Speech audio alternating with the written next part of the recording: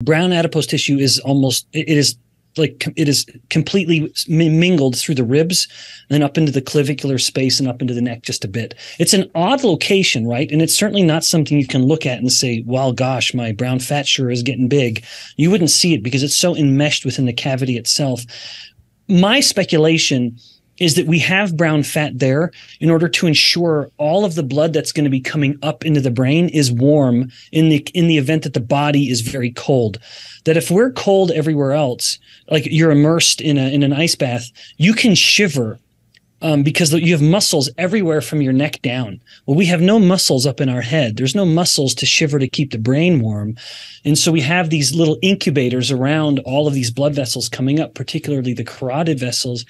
And we can warm all of the blood up before it gets to the brain. That is admittedly a little speculation, but I'm confident in it. Sex hormones largely determine where a person stores their fat.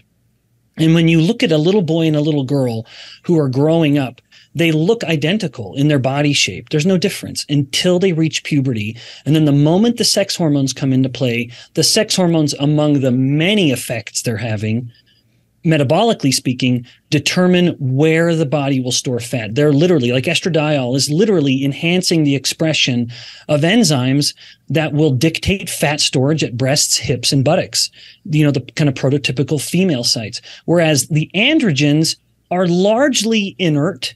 They don't really promote fat storage anywhere, but the only hint of it is centrally, abdominal. Now, all of that is white adipose tissue.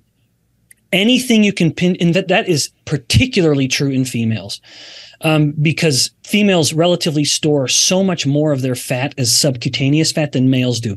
Part of the androgen effect of fat storage is a little more visceral fat. So that's the fat that is enmeshed around the organs behind the muscle of the stomach.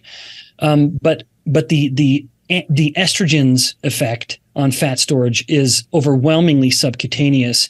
And that's good because, one, subcutaneous fat produces more leptin than visceral fat does. And two, if you have a woman who's storing a lot of fat viscerally, especially during her reproductive years, it may complicate the fact that you're about to grow a baby there. And now that the fetus is in the growing uterus is competing for very limited space with all of that visceral fat tissue. The visceral fat would be like actually pressing in on that very area. And so it's no surprise to me that the female phenotype is designed more to store fat subcutaneously because it gets the fat out of the way of that critical area on her body for fertility. Women do naturally have a higher set point for adipose tissue. It is supposed to be that way. Part of it is the necessity for leptin. Women's female fertility is much more dependent on a higher amount of leptin than male fertility is. And I believe, here's a little more speculation, but it's informed, that that reflects the fact that the female body bears the metabolic burden of fertility. The male has a brief, wonderful moment, and then his role in essential role in fertility is over. Now, I would submit that the dad has a profound role through the life of the child, of course.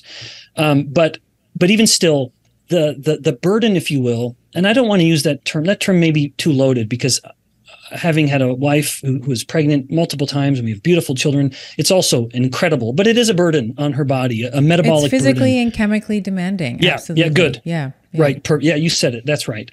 So her body carries that metabolic burden. And basically, my thought is that her brain needs to know that there's enough fat on her body to carry that baby, to develop that baby, to gestate that baby, because her metabolic rate will be higher during pregnancy than it has been at any other point in her entire life.